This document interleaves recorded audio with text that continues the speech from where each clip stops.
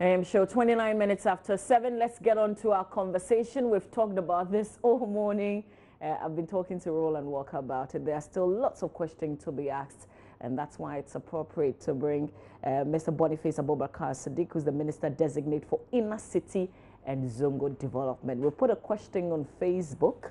It's Joy News on TV. Lots of you are responding to it as well. We'll pull that in the course of the conversation. And if you remember, last week, Roland went to Fadama and wanted to find out, because that's a typical Zongo community, wanted to find out what was on their priority lists. We'll bring you a playback of that as well. But let me just say good morning to the Member of Parliament, also for Medina. Good morning to you, sir. Good morning. It's like a double congratulations to your triple. Thank you. How has it been? It's not been easy anyway. But at the end of the day, yeah. First of all, coming through a hard campaign, it wasn't easy defeating my senior brother, Amadu Sorugo, who tagged himself Medina for Sorugo and Sorugo for Medina. So you see, having that tag will not be easy. And so it was a hard fight. Yeah. But at the end of the day, it's hard work and determination. You know, I drove past the overhead bridge at the Zongo, is it Zongo Junction? And I realized your billboard was really small. Now I wonder, that tells you, in the next 4 years, would it be bigger? It was David and Goliath. Would it be bigger? No. in 2020? I believe everything of mine in humility. It's about sending the message. It's not about the size. Our locals have an old adage that it's not the size of a yam that makes fufu, but the type. Yeah. So that is how it is. But the work ahead is big, even with this new ministry, this new portfolio, Inner City and Zongo Development. What's your understanding of this role? Well, it's a new ministry.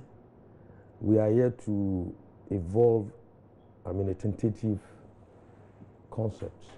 But my understanding of the Inner City and the Zongo Development cuts across, will give us, first of all, thinking about education, training, conscientization of the people. We're also talking about infrastructure. We're talking about health and sanitation. We're talking about business development, centers of culture and arts. You are talking of policing, you are talking of security.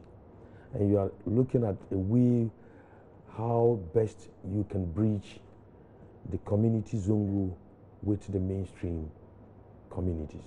So what we should be thinking about, you see, some people are quite, excuse me to say, quite myopic in thinking about inner cities and Zongo development. The orthodox definition of Zongo is not what His Excellency is thinking about current Zongo. The orthodox definition of Zongo means transit, temporal residence. It's, in Hausa, when you say Zongo, Zongo means let's have a temporal residence, maybe about a week, 2 weeks, or a month. Then we leave. Because originally our great-grandfathers who came were traders. And so if you're Baromo Kafa Zongo, it means let's settle distance away from the main town. And so most of the Zongos in the past were outside or outskirts of town.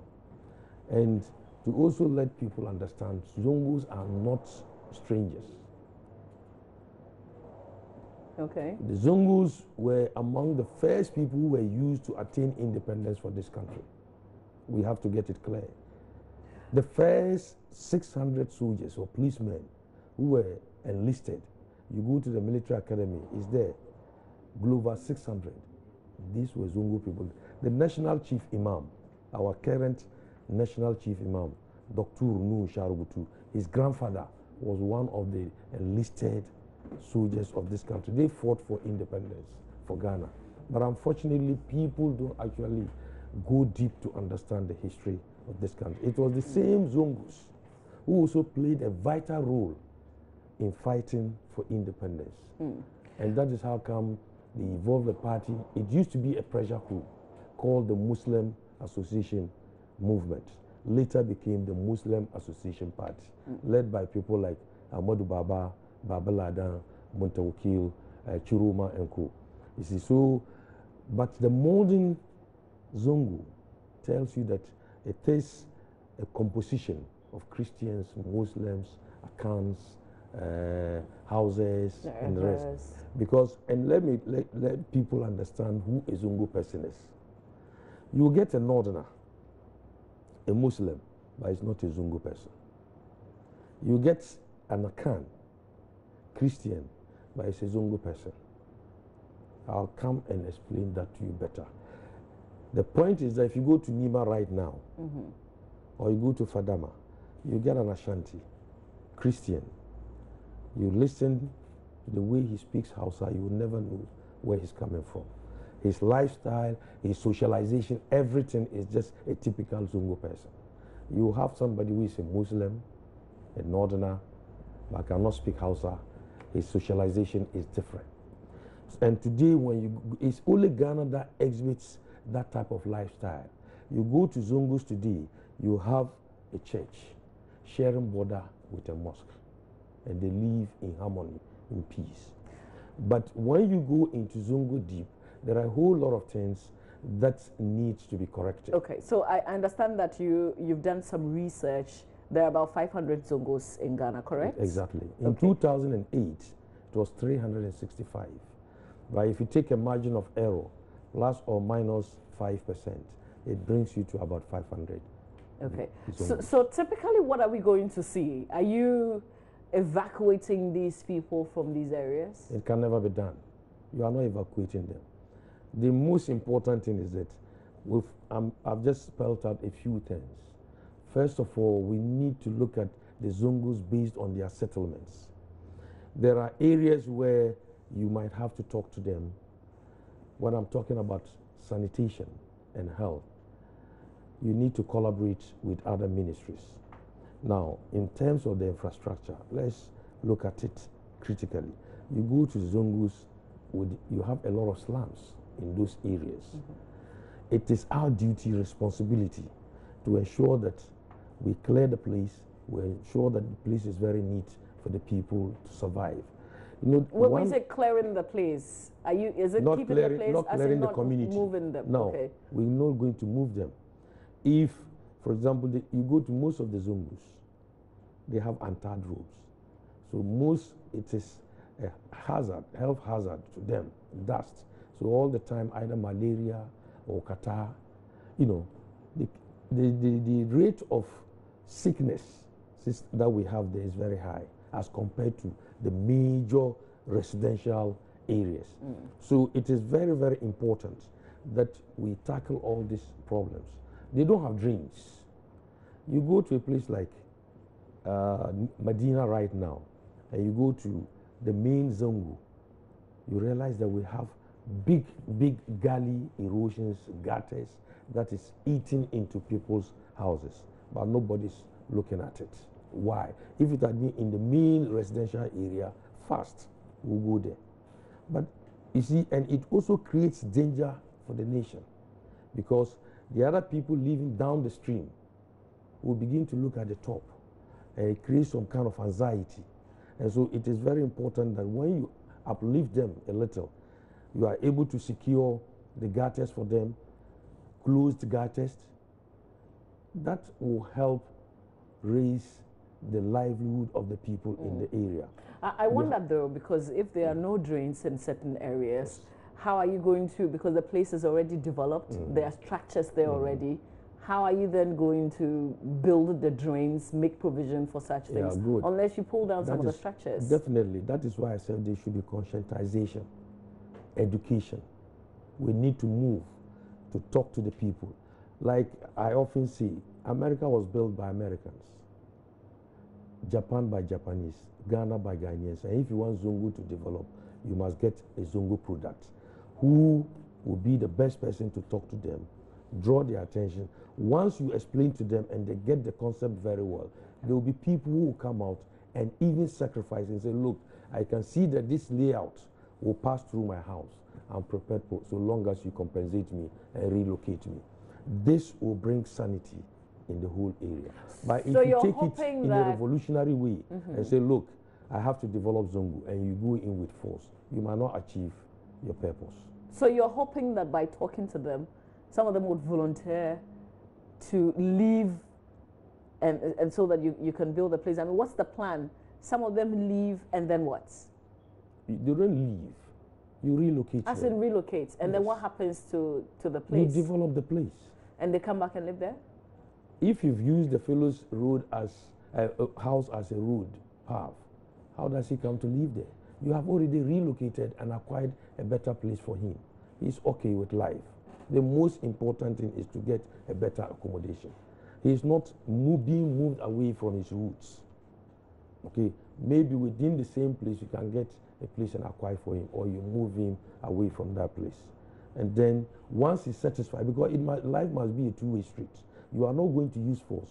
You must come to a consensus and be able to convince the fellow. He must be well convinced so that it doesn't become some kind of terminal litigation. No, you must come to a better consensus.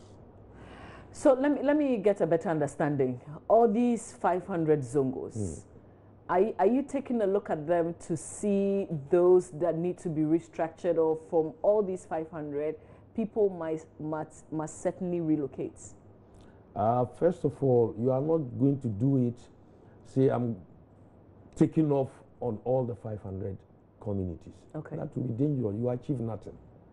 You must start for any project. You must first start with a few, but the message must go so that it trickles down. Because for now, it's just the concept that is being built. You are yet to have, for a whole ministry, the organogram. You must come out with the goals and objectives. You must come out with a full concept. You must departmentalize the whole ministry. You are talking of maybe religions department. You are talking, when we talk of religion, because sometimes when you mention Zongo, people think of Islam and Northerners, but that is not it. You go to Medina today, you have more than 400 churches. During my campaign, the churches I was able to go was 400, but yet there were some churches I couldn't go. So in Medina, you can have about 500 to 600 churches. The same thing, you go around, there are a lot of mosques around.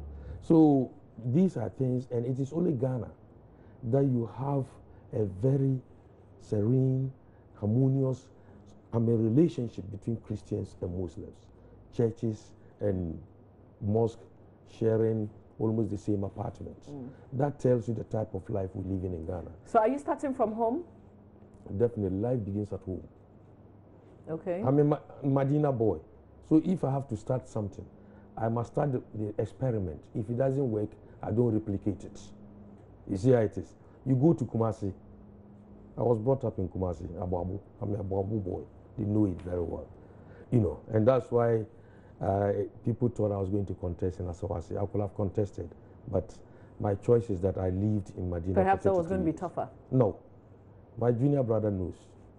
But it's better for him to stay there and also stay here. And that's why I choose to stay here. So I take it that Medina and Asawasi will be the two places that you begin? You see, if we want to talk really, Zongo itself, we have two Zongos in this country. The real roots of Zongo is Salaga and Gambaga. Gambaga collapsed and Salaga survived. Salaga and Krachi are twin brothers. Salaga gave birth to Prime, Atebubu, Kwame Danso, Kasua, and then Kumasi. Then it moved on to Kofodia. This is how it began.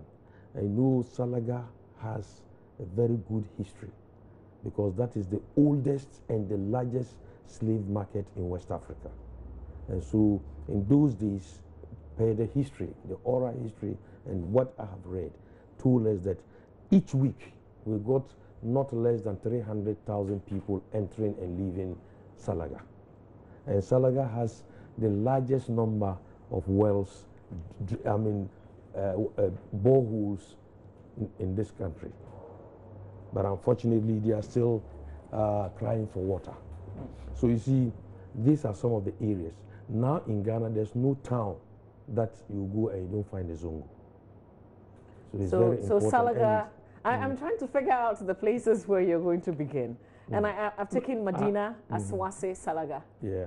Kofodia is part of it. Okay. I'm going to spread it because this exercise is going to take me the whole country. You are not just going to say, oh, I'm picking these towns because they are popular. No, you must be able to fish out even the smallest Zongo in this country so that you can begin to tell them, especially having a better layout for each settlement. So what would we see? Schools, clinics? Good. You see, in terms of schools, a lot of people, we need to upgrade the schools in Zongos. People, especially when it comes to teachers, a lot of teachers were posted to Zongos don't go because they fear the people there and the way they relate to them. And so the performances in most of the Zongo schools is always very low. It is our intention to ensure that we get teachers that will motivate them, give them better incentives so that they will be ever prepared to go and then teach. Once they begin to teach and impact the real knowledge to the children, as they come up, they will put up good performance. So you can now relate. Zongo people will not take their children outside Zongo for education.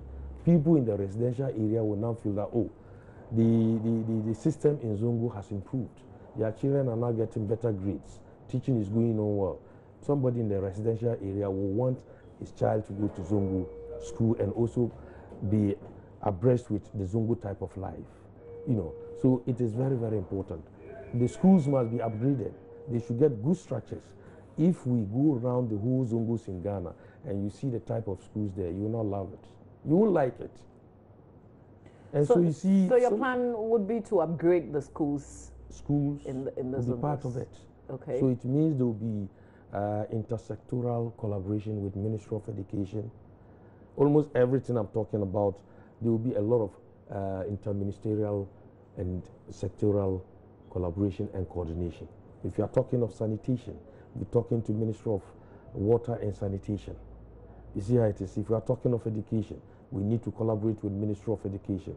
If it comes to infrastructure in terms of drains, I need to be talking to Ministry of Sanitation and Water, Ministry of Local Government, Ministry of Roads and Highways. How about business development? What's the plan? Yeah, business development, first of all, fortunately, we have a Ministry on Business Development.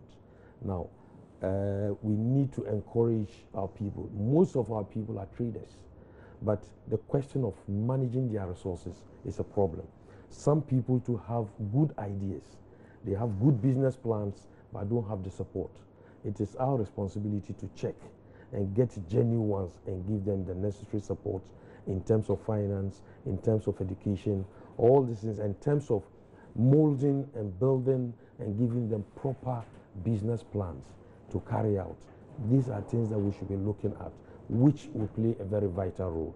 And at the same time, we must also have centers of culture and arts, because Zongos have a rich culture, but so far we haven't done anything about it. And I believe when we collaborate with Ministry of Tourism, we'll be able to unearth all these things, and it will also help in revenue generation for this country. I think tourism is the third highest earning foreign exchange for this country. So, and we have many opportunities which we are not capitalizing and utilizing. You know, there's a general perception about Zongos and the people that live there. It's either you think they're a bit rough, they don't understand things the way that you intend them to. People generally don't even like to either drive through if they can avoid, because they feel that they're a bit rough. Well, is there a plan to get people to think differently of people who live in Zongos? There's no art to find the mind's construction on the face. But you look at me, do I look violent? I'm a Zongo boy. I was born, bred, and brought up in Zongo. It is the perception. And because of that, Zongos have been alienated. And that is why development hasn't gone there. And politicians have always used Zongos as instruments of production, as catalysts.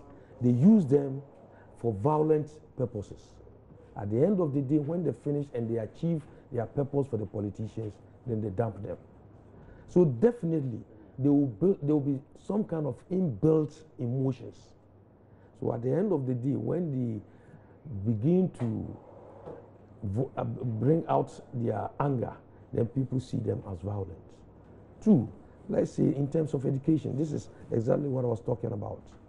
If they don't have the same kind of education that happens in the mainstream, and now they are seeing their colleagues, their age mates at certain positions, definitely they will build some anger in them. And if they have no jobs, no work, what will happen? The devil will always have jobs for the idle hands. And I can tell you, there are a whole lot of things that you can address that will help change the people in the Zongos. They are not violent. As far as I'm concerned, Zongo people are not violent, but they feel that you cannot use them and dump them. This is the problem. And I believe that His Excellency the President has thought through it. It's not just to satisfy the manifesto wish. It is very important, something that must be eternal. If you introduce this, we must have genuine people to handle that sector, which is very important. Do you honestly think that this is going to work? Well, I believe that as far as I'm concerned, I have been challenged. And I'm an achiever, I won't hide it. Right from day one, you can check from my background. I have served in President Kufuor's government, and I'm always grateful to him for making me what I am today. Because in the first place, he was the one who identified me when I came to Parliament as an independent person, chose me and challenged me, first to Minister of Trade, then to Minister of Tourism as Deputy Minister. The third one was Northern Regional Minister. When people were being called and being asked to go to Northern Region, they couldn't. They didn't want to hear the name Northern Region because of the crisis there. At that time, the crisis of Dagbon was at its peak. I was then a very young man. I was taken there. I accepted the challenge, ended up in Berin Yana, bringing peace. I installed the regent, who is still there today. I was challenged again in Ministry of Manpower, Youth and Employment. I ruled out youth employment. When people were saying it was job for the boys, now it has come to stay. You see how it is. During my time in Ministry of Manpower, Youth and Employment, there was no strike in this country for 1.5 years. I ensured things went as it was expected. Finally, I was challenged to Ministry of Works and Housing. People saw what I did. I do my job not thinking of the monetary aspect of it. I want to vindicate whoever has chosen me and put me in a place. So, and I believe choosing me and making me the minister for inner cities and Zongos, you are challenging me. That is what I'm saying. No prophet, a different person has never been chosen for a people as a prophet. They will always choose you from your own people. So if I've been chosen to go and lead my people and change their communities, I'm very optimistic that they will give me all the necessary support. And at the end of the day, together we'll achieve our goals. There are obstacles and challenges with every course. Even where you have an asphalt road, you always have potholes. So we'll come back and talk about challenges. Yes. I also want a bit of education on inner cities, what constitutes inner cities. Right. And I've got a classic case of a shaman, and I wonder where that will fall. And so we'll come back and deal with that. But I want us to play back a conversation that my colleague Roland had with some persons who are living in a Zongo community in Accra, Fadama. And this was a live program that we carried right here on the AM show. I want us to watch this. Actually, I think everything has been written over here. What you want? I think everything has been written over here. It's just that I want to touch a little bit on it. That is it. Okay. Yeah. So you would have written sanitation. Exactly. And then you need something in your pocket. Yeah, we need it. But we need the ways to make the money, not just putting the money in the pocket. There's no way we can put money in our pocket. but it's about the means to get the money. So what the politicians say, creating the enabling environment. Creating enabling environments. Creating enabling environments. Okay. You know, creating enabling environment, I think they're saying something. You know, they are saying something. But you see, with sanitation, we really need it. As we are standing here now, you can feel or you can hear this. You can smell what is happening over here. You know, it's not conducive to be around here. Okay, because of the odor of the Bad odor, very bad one. Following from the littering of the cameraman can just zoom it and see it. You see, and also money. Not just putting money in the pocket, but rather... so that's why we have money there. Exactly. Also free education. You know, he spoke about it the last time, and we believe he can do it. And with Nana Dankwa Akufo-Addo, you know, as the new sworn-in president of Ghana, we believe he can do whatever he said. You understand? I want to touch also on the Islamic education. Islamic education. Exactly. Islamic education. Yeah. So let me just get yeah, you can put it here, but put this one. You can put it here as well. So Abdul Rahman is putting as a 5th point Islamic education, and I would want to ask him why this is critical. And we know that learning about the Quran and the issues involved in Islam is critical. Why do you think that Islamic education will be critical for children of school-going age in Muslim communities? You see, when you get to our Arabic schools or our makarantes, you know, as usual, you know, you see them learning all right. They have teachers, they have everybody, right? The comparison I want to make now is when you go to the secular education, from nursery or from year 1 to year 6, your child is able to speak the language. Your child is able to write the language. Your child understands the language to edify those who do not understand. And you came to, which one did you come to write? Quality health. Quality health. Yeah. Why did you write quality health? You found something wrong? Yeah, I found something very wrong.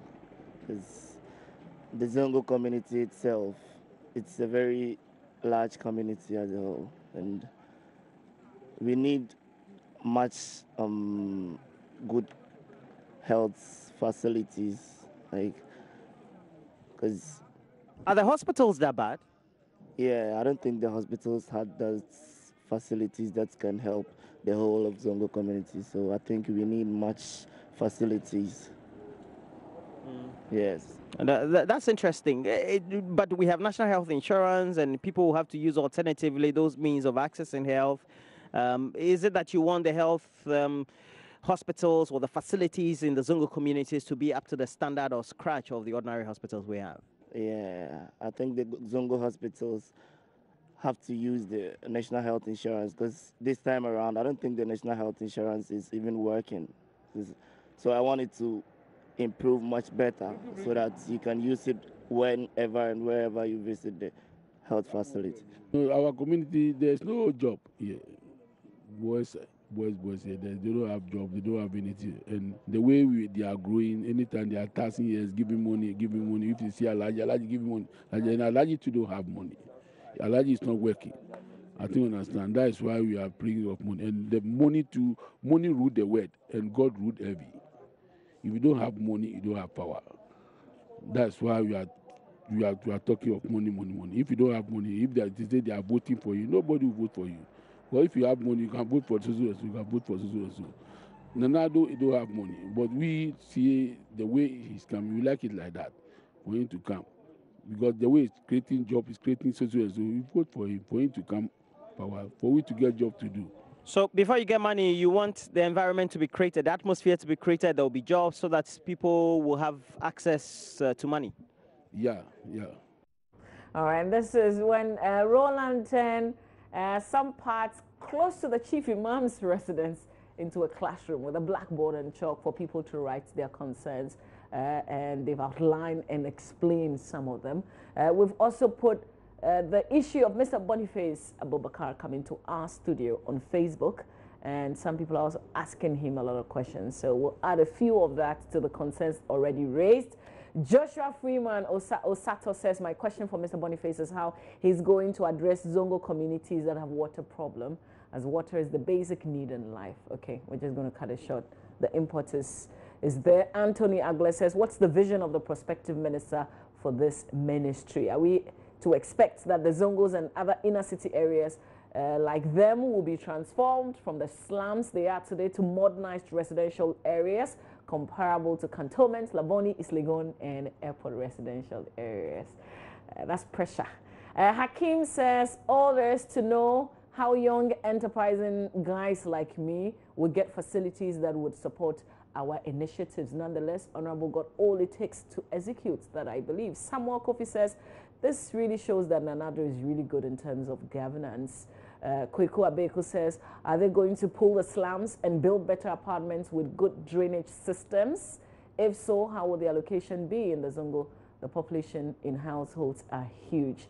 Evan says, is he going to demolish all the slums and build apartments as promised before? Mahamoud Habib says, this is really a call in the right direction. Adamu Mubarak says, good initiative, but I'd like him to advise our leaders in the communities to not put pressure on him to divert funds for the project to send them to Hajj.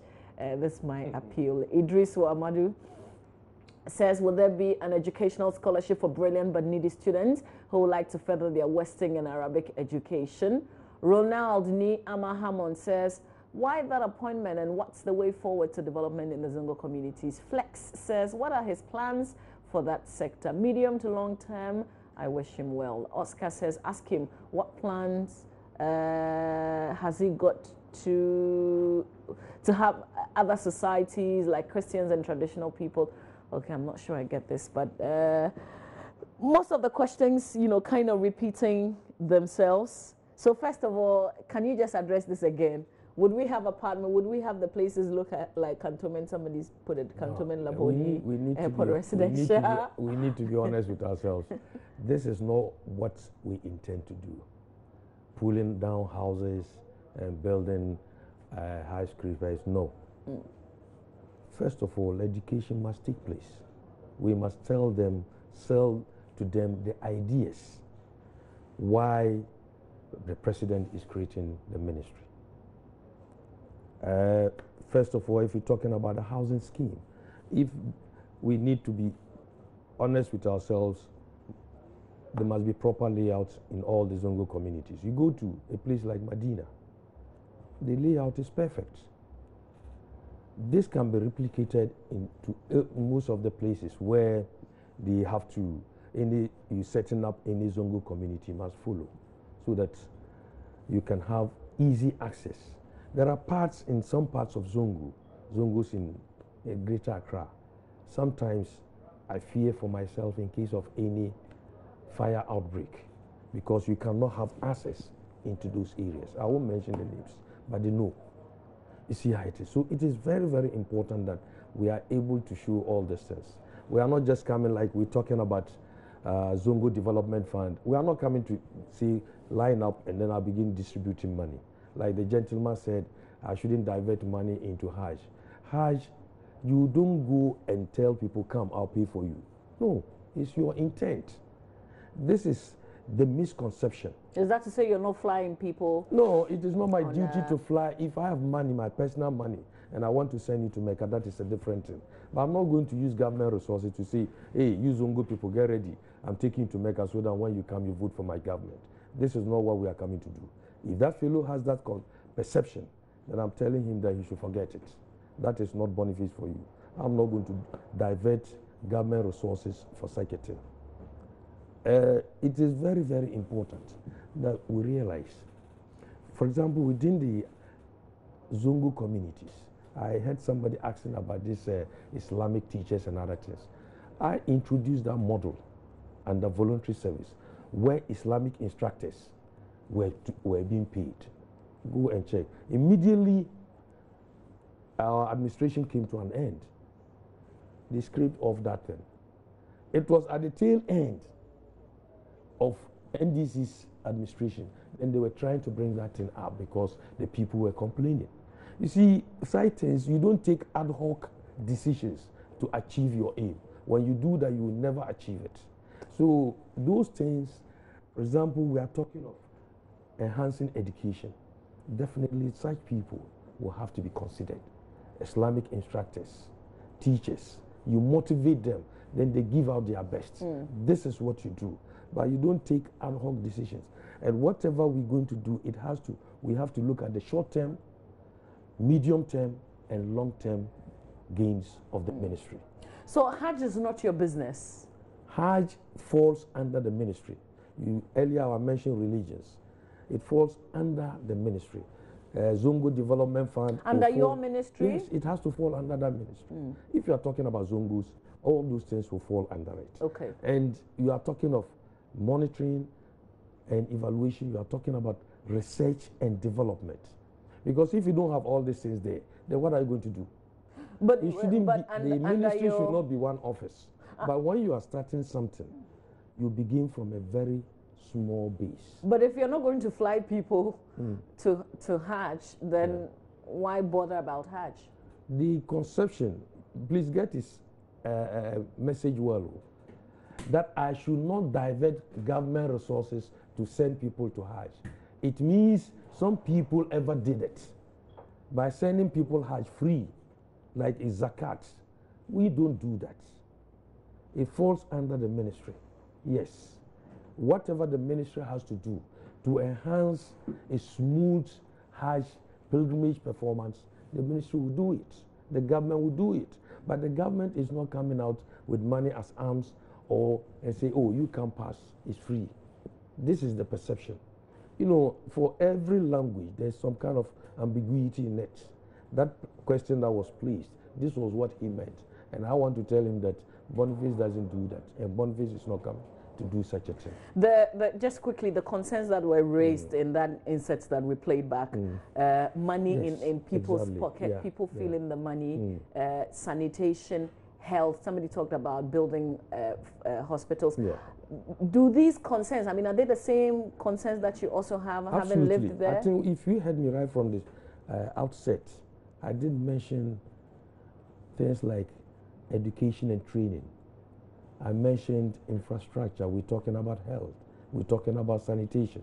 I was talking about business development and support, centers for culture and arts. I was talking about policing. I was talking about security. I was talking about how best we can help the youth have gainful employment. This is what suppresses social vices in the system. And you also boost the economy, because once they get job, they will contribute to paying their taxes, contribute their quota to the development of the country. And at the same time, it's very, very important that as we help upgrade and give them better education, they will now feel that they are also part of the system and will work hard. They see their colleagues and to be a challenge to them. Mr. Sadiq, you're going to be operating from the office of the president. Sure. You don't have your own ministry building. No. You will not have your own allocation. No. How are you going to be able to execute all these brilliant ideas that you have? I listened to a minister who also worked from the office of the president in the previous administration. And he said that it gets very challenging and you have to be very creative, because whatever you outline must be approved by somebody else to give you the funds to be able to do what you want to do. Well, me, I'm the open type. I'm not so much interested in money, but once I give you the concept and I draw the budget for you, if you give me, I work. If you don't give me, I sit down. Because the most important thing is that you have challenged me. But how do we progress then? I'm coming. You have challenged me. I bring up the concept. But I'm in the office of the president because this is the beginning. The ministry is just being set up. You need to come out with the concept. You don't say because the president has just said, I've created the Ministry of Inner City and Zongo Development, this is the building. You don't even have the building. You don't have the structure. But you must first of all have it on the board. Come out with the concept. The departments you'll be creating. The number of people you need to start the job. You don't immediately say, oh, Ministry of Roads and Highways has about 1,000 people in the ministry, so you also need 1,000 people. No, it's not job for the people. You have to start from a very humble base And then maybe it will take you 6 months or even a year for your concept to be accepted, which has to be discussed. And then see what will be the coordination, what will be the intersectoral collaboration with other ministries, so that it doesn't create too much struggle for a turf, doesn't create some kind of antagonism between one ministry and the other ministry. These are things that you need to consider. When should we begin to measure your work and begin to tick the box, because you've outlined a number of things today? First of all, I've not been vetted. It's just in the air that I've been appointed, nominated rather, for the Appointments Committee and Parliament to consider. If they consider me and the President approves me, which will happen, then we'll be talking about maybe 6 months going, because this is the time I have to start to build a very small, sizable number of people, consultants, to sit down, and then we'll brainstorm, come out with, a very brilliant concept. Then we place it before. We have to go out, reach to the stakeholders, invite them to stakeholders meeting, and then we'll do a proper discussion, then come back, validate it, and present it to the presidency. If it is accepted by the president can now say, okay, I now agree. This is the way I want to do it. Then you can raise a budget. If you don't have anything in mind, you can raise a budget. Okay, so after 6 months, when you settle, we can begin to look at you critically, exactly, and what you're doing. And ask me, what are you doing? We have approved you 6 months ago. So what is happening in the ministry? But if you don't get the funds to execute the project, would you also be honest to tell us? Oh, yes. I'm not a Ghanaian. Me, I'm a Muslim. I swore by the Quran to serve this country. When I went to Parliament, the Speaker was swearing us in. I held the Quran. And I would never tell any lie. But you're also working for a government. You're not working in isolation. So sometimes you may decide not to lie, but just keep quiet. No, the point is that silence means what? If I keep quiet, it tells you that I don't have the money. Even if I don't open my mouth, you journalists. So if we called you and you said no comments, it means that you don't have the cash. Sure. I mean, this is clear. Because media men, if I say there's cash, you go around and find out that there's no cash. So it's better to tell you the truth that, oh, we are yet fighting for the cash. Okay. So you understand that there's no cash. Just in wrapping up, I wanted to know the inner city. What's the inner city? Well, the inner city will be looking at, both the residential areas. You see, sometimes you all of a sudden see a business or businesses shooting up in the residential areas, and they are not located at the right spots. It's very important for us to see this is a residential area. This spot, you are not supposed to put a kiosk there. You are not supposed to put up any container shop there. You have to be relocated. Maybe some road has been constructed, which is wrong, or there's a drain. We need this time around to say, look, we need covered drains. We don't need open drains in those areas. 2, take places like Ashama, take places like Choko, and most slum areas. It is our duty to ensure that all these areas are brought up to standard because they are in the city. So this is like some kind of realignment. Exactly. It's very, very important that we look at all those things. Ashama qualifies to be called Zongo? Ashama, yes. Okay. Ashama qualifies because if you go to Ashama, the Zongo community in Ashama has eclipsed, consumed the whole Gans and Gan Adangwe people there. So Ashama qualifies to be a Zongo. All right. Sir, I'll place before you the Zongos. Yeah. But let me pass one comment. A gentleman was talking about some water system and that I was Minister for Water Resources and I couldn't. Oh, you read the rest of the message. I want to tell him that he's not a smart guy. He should go to Ministry of Works and Housing and check whether I never came out with a project proposal. We're going in for a loan, $20 million for Salaga water. And when I was in Salaga, there was no water crisis. He should go and check. Okay. Me, I don't play my politics by aligning or trying to destroy people. He should tell the truth. Your mama never failed the people. The most important thing is that it's the minister who has to have a vision and say, look, these are projects that I think is good for Greater Accra. Ajin Kotoku. I mean, you should go and check Agbogulushi, or they used to call it Sodom and Gomorrah. I was the man in charge of it, the CLEP project. We're supposed to move them from that place to Ajin Kotoku. You would, by our concepts, you wouldn't have seen heavy-duty trucks in the cities. All trucks will have ended up at Ajin Kotoku. All the trains will end up there. All the goods will create another job for smaller trucks to cut the goods into town. So you see, MPP were always creative. We want jobs. Mr. Sadiq, we need a part 2 of this conversation, maybe after the vetting when you're settled properly. Thank you. But I really appreciate your time. Thank you for coming through. We wish you well, really. All the best. Yeah, Roland is from Islam, now qualifies as Zongo. Oh, yeah, it's so my Zongo boy like him. And we are all fair. It's my wish that his area will be seriously developed. Let me apologize for my voice. Today, my voice is no good. Oh, it sounds, I have some catarrh. It sounds well. Good. So we wish you well. Thank you.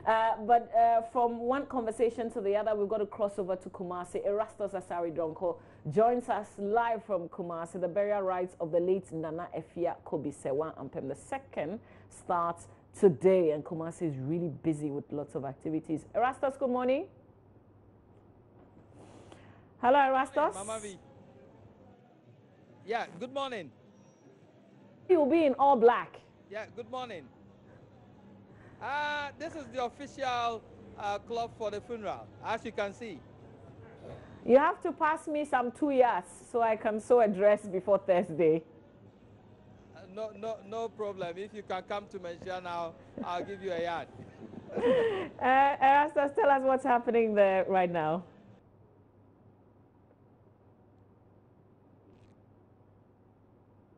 Hello, Erastus. If you can hear me clearly, tell us what's happening. Where are you and what's happening?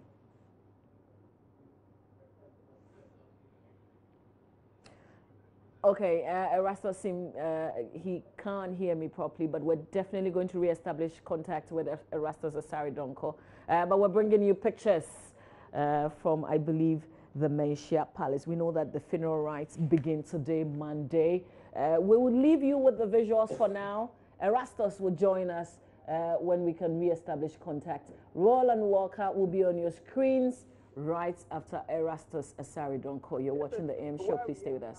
The view behind me is the exit point for people who are paying their last respect in the palace there. Behind me is where Nana Efia Kobisewa II has been laid in state, and people are filing past. And in fact, I can tell you it is strictly by access. If you have access, then definitely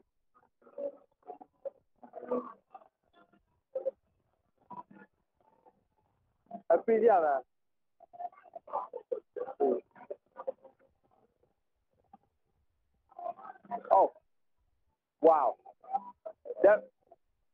Let's do the interview and record so that we play back for them.